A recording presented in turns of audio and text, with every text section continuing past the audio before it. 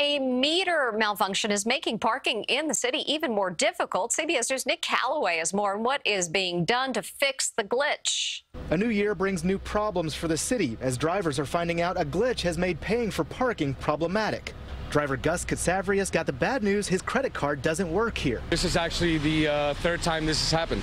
And he's not alone. Parking meters citywide are rejecting credit cards and prepaid parking cards thanks to a software glitch. Turns out the software had an established end date of January 1st, 2020 and was never updated by the vendor. New York City's Department of Transportation says drivers can still pay with coins and use credit cards via the Park NYC app. Katsavrias tried his credit card and the app. Neither worked. They got to step up their technology.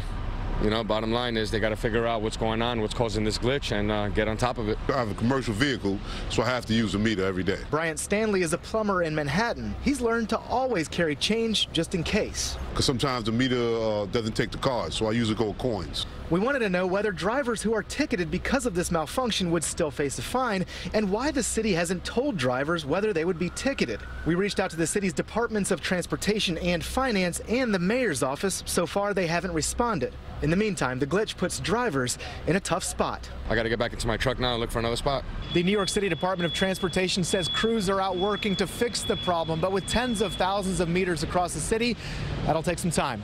On the Upper West Side, Nick Caloway, CBS 2 News. DOT says cities around the world that use the same meter software are facing similar glitches.